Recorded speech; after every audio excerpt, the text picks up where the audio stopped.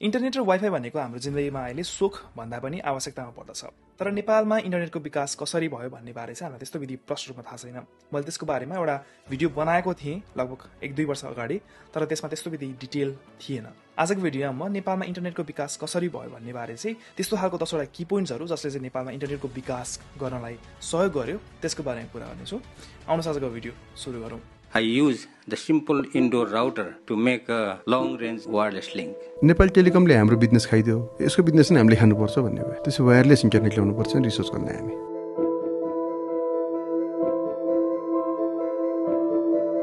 हरेक वर्षको मे 17 मा हामीले इन्टरनेसनल टेलिकम्युनिकेसन डे मनाउँछौँ, जुन दिन 1865 मा पहिलोचोटि इन्टरनेसनल टेलिकम्युनिकेसन युनियन फर्म भएको थियो र पहिलोचोटि टेलिग्राफ कन्भेन्सन साइन भएको थियो। हाम्रो नेपालमा नेसनल टेलिकम्युनिकेसन डे भनेर हामी कहिले नि मनाउँदैनौँ, तर यसको फिल्डमा चाहिँ उल्लेखीय विकास भने भएको छ र त्यसको सुरुवात हुन्छ 1913 मा, जब पहिलोपल्ट चाहिँ हामीले टेलिफोन युज गर्न पाएका थियौँ। त्यो बेला चाहिँ पहिलोचोटि नेपालमा टेलिफोनको लागि तारहरू बिछ्याइएको थियो र 1914 मा चाहिँ काठमाडौँदेखि रक्सोलमा चाहिँ ओपन वायर ट्रङ्क लिङ्क बनाइएको थियो। त्यतिखेर ओपन वायर ट्रङ्क बिछ्याइए पनि त्यसको एक्चुअल प्रयोग भनेको चाहिँ 1948 मात्र भएको थियो, जब पहिलोचोटि चाहिँ वायरलेस लाइनको विकास गरिएको थियो मोहन आकाशवाणी भनेर त्यो बेलाको प्राइम मिनिस्टर मोहन शमशेर राणाको नाममा। र त्यसलाई नै हामीले चाहिँ नेपालको टेलिकम्युनिकेसनको इभोल्युसनको पहिलो स्टेप मान्छौँ। त्यसपछि अर्को की पोइन्ट भनेको चाहिँ रेडियो स्टेसनको इस्टाब्लिसमेन्ट, जुन भनेको चाहिँ 1951 मा भएको थियो। त्यसको सुरुवात भने 1950 बाट नै हुन्छ, जब high frequency a.m. radio station नेपालमा पहिलोचोटि प्राइभेटली इन्ट्रोड्युस गरिएको थियो र त्यसको 1 वर्षपछि अप्रिल 1951 मा चाहिँ रेडियो नेपाल इस्टाब्लिस भएको थियो। रेडियो नेपाललाई सुरु गर्ने बेला यसको नाम रेडियो प्रजातन्त्र थियो र त्यो रेडियो स्टेसनले गर्दाखेरि सर्वसाधारणहरूले चाहिँ न्युजको एक्सेस पाएका थिए। जता बसे पनि यदि उनीहरूसँग रेडियो छ भने चाहिँ उनीहरूले त्यसलाई ट्युन गरेर चाहिँ न्युजहरू सुन्न सक्थे र त्यसलाई पनि एउटा इम्पोर्टेन्ट अचिभमेन्टको रूपमा लिइन्छ नेपालको telecommunication इभोल्युसनमा।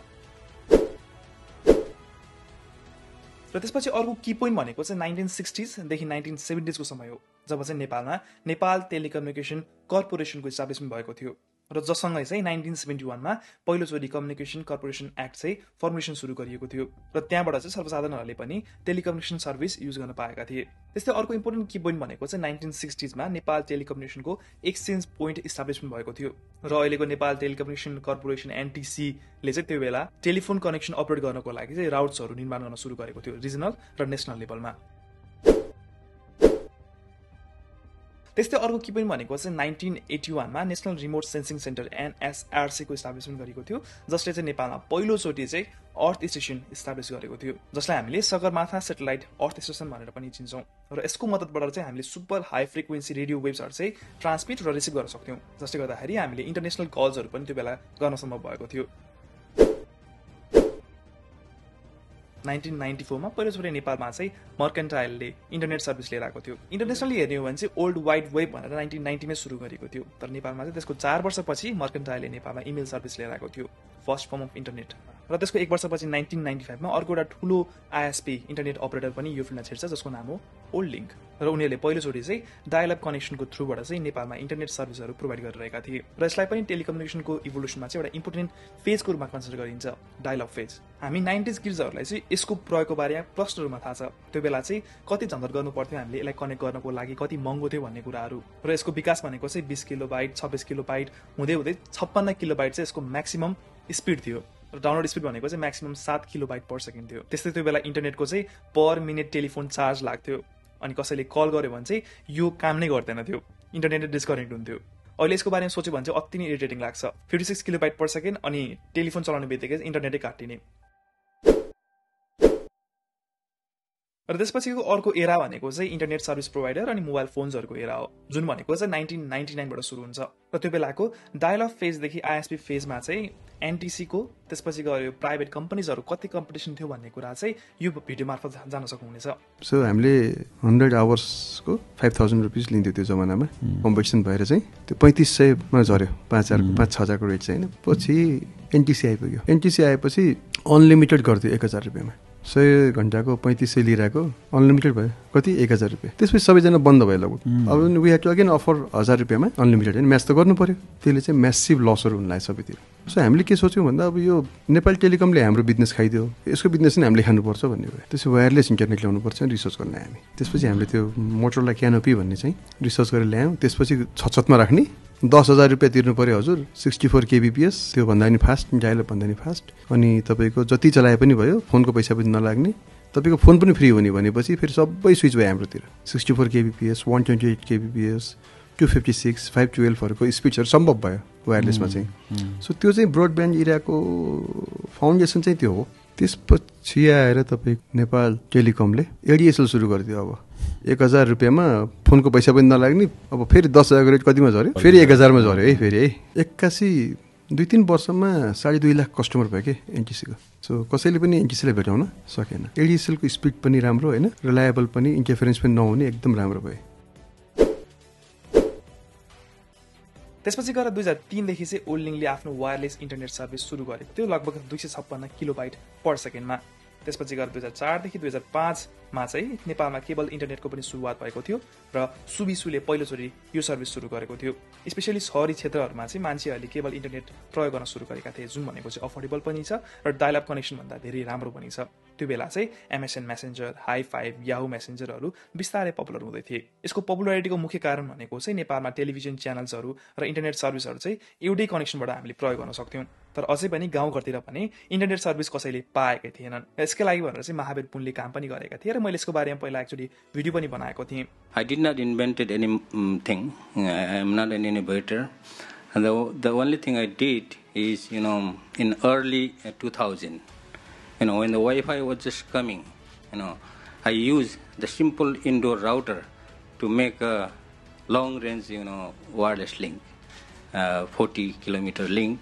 to bring internet in my home village. We built the network illegally and brought the internet there and introduced into the schools in the communities. र उहाँले त्यो बेला चाहिँ नेपाल वायरलेस नेटवर्किङ भनेर 2002 मा सुरु गर्नुभएको थियो र गाउँघरहरूमा चाहिँ इन्टरनेट पुर्याउन एकदमै लागि पर्नु भएको थियो र 2006 सम्ममा चाहिँ महावीर पुनले 13वटा जिल्लाहरूमा चाहिँ वायरलेस इन्टरनेटहरू पुर्याइसक्नु भएको थियो अझ नेपालमा इन्टरनेटको विकासको सबैभन्दा महत्त्वपूर्ण पार्ट भनेको चाहिँ मोबाइल इन्टरनेट पनि हो जसको लागि चाहिँ हामीले एनसेललाई र एनटिसीलाई धन्यवाद दिनुपर्ने हुन्छ अझ स्पेशली एनसेललाई जसले चाहिँ नेपालमा जीपीआरएस 3G सर्भिसहरू जीएसएम सर्भिसहरू चाहिँ नेपालमा ल्याएको थियो र त्यसले गर्दाखेरि चाहिँ नेपालमा इन्टरनेटको युजर्सहरू चाहिँ इन्टरनेट पेनिट्रेसन चाहिँ आक्रामक रूपमा बढिरहेको थियो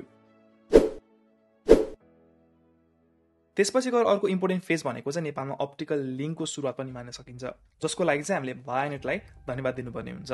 अब यो 2000 को फेज हेर्ने हो भने चाहिँ नेपालमा इन्टरनेटको सबैभन्दा बढी विकास भएको समय भनेको त्यही नै हो 2011 को सेन्ससको कुरा गर्ने हो भने टोटल पपुलेसन अफ नेपालको जम्मा 9% मान्छेहरूले मात्र इन्टरनेटमा एक्सेस पाएका थिए तर नेपाल टेलिकम्युनिकेसन अथोरिटी अनुसार चाहिँ यदि हामीले 2017 को स्टार्ट हेर्ने हो भने चाहिँ लगभग 16.67 मिलियन मान्छेहरूले एक्सेस पाएका थिए जुन भनेको नेपालको 63% हुन आउँछ तर पनि मुख्य विषय भनेको चाहिँ कतिजनाले चाहिँ फास्ट इन्टरनेट पाइरहेका छन् भन्ने कुरा हो अझ कति ठाउँहरूमा त मान्छेहरूले 2G 3G चलाइरहेका छन् 4G LTE 5G को कुरै नगरौँ अझै पनि हामीले मोबाइल इन्टरनेटको कुरा गर्छौँ भने चाहिँ लगभग 54% मार्केट चाहिँ एनटिसीले मात्र खाएको छ बाँकी रहेको मार्केट एनसीले खाएको छ त्यस्तै पछिल्लो समय नेपालमा इन्टरनेट सर्भिस प्रोभाइडर आईएसपीहरूको मात्रा पनि डबल भएको छ र जसमा सबैभन्दा ठुलो र सबैभन्दा पुरानो भनेको चाहिँ ओल्डिङ हो र जसको अहिले स्टार्टअप कुरा गर्ने हो भने चाहिँ लगभग 9 लाख जना एक्टिभ युजर्सहरू छ र 2000 भन्दा बढी बिजनेस एकाउन्ट्सहरू छ र मार्केट सेयरको कुरा गर्ने भने चाहिँ लगभग 31% मार्केट खाएको छ र यदि नेपालमा हामीले इन्टरनेटको विकास हेर्ने हो भने पनि ओल्डिङले सबैभन्दा महत्त्वपूर्ण योगदानहरू गरेका छन् र त्यसको श्रेय भनेको चाहिँ हामीले यसको कम्पिटिसनहरूलाई पनि दिनुपर्ने हुन्छ उनीहरूले एक आपसमा चाहिँ कम्पिटिसन गरेको भएर कम्पनीहरूको राइभलरी भएको भएर चाहिँ नेपालमा इन्टरनेटको द्रुत विकास हुन पुगेको थियो त्यस्तै अर्को एउटा महत्त्वपूर्ण यसमा स्टेप भनेको चाहिँ नेपालको आफ्नै सेटेलाइट पनि हो तर अहिलेसम्म त्यस्तो विधि उल्लेख्य काम चाहिँ भएको छैन तर एउटा प्राइभेट सानो सेटेलाइट चाहिँ हाम्रो नेपालको पनि बाहिर पुगेको छ यसलाई पनि एउटा रिमार्केबल अचिभमेन्टको रूपमा चाहिँ लिन सकिन्छ तर त्यस्तो विधि महत्त्वपूर्ण काम भने एउटा भएको छैन तर भविष्यमा अझै पनि त्यस्ता उल्लेख्य कामहरू हुन सक्छन् यो फिल्डमा र त्यस्तै छुटाउनै नहुने अर्को स्टार्ट भनेको चाहिँ नेपालमा 10 मिलियन एक्टिभ युजर्सहरू पुगिसकेको छ इन्टरनेटको 2020 सम्म हेर्ने हो भने चाहिँ सो यसलाई पनि एउटा राम्रो माइलस्टोनको रूपमा लिन सकिन्छ नेपालको इन्टरनेटको इतिहासमा सो नेपालको इन्टरनेटको इतिहासको की पोइन्ट्सहरूमा चाहिँ यो 10वटा पोइन्टहरूलाई हामी छुटाउने हुँदैन। यिनीहरूले गर्दाखेरि चाहिँ नेपालमा इन्टरनेटको विकास अहिले हामीले देखिरहेको फेजमा छौँ हामी, र हामीले यस्ता कम्पनीहरूलाई धन्यवाद दिनुपर्ने हुन्छ जसले चाहिँ नेपालमा इन्टरनेटको विकास गर्न हेल्प गरे। नत्र अहिलेसम्म पनि हामीले चाहिँ इन्डिया अथवा चाइनासँग चाहिँ हेल्प लिएर बस्नुपर्ने हुन्थ्यो यो इन्टरनेटको विकासमा पनि, जसरी अहिले हामीले चाहिँ अरू फिल्डमा हेल्प लिइरहेका छौँ। आजलाई भने यति। तपाईँहरूलाई आजको भिडियो इन्फर्मेटिभ लाग्यो होला भन्ने आशा गर्दछु। यदि इन्फर्मेटिभ लागेको छ भने चाहिँ भिडियोलाई लाइक र सेयर गर्न सक्नुहुनेछ, र यस्तै कन्टेन्टहरू भविष्यमा चाहनुहुन्छ भने चाहिँ सब्सक्राइब गरेर साथ दिनु होला।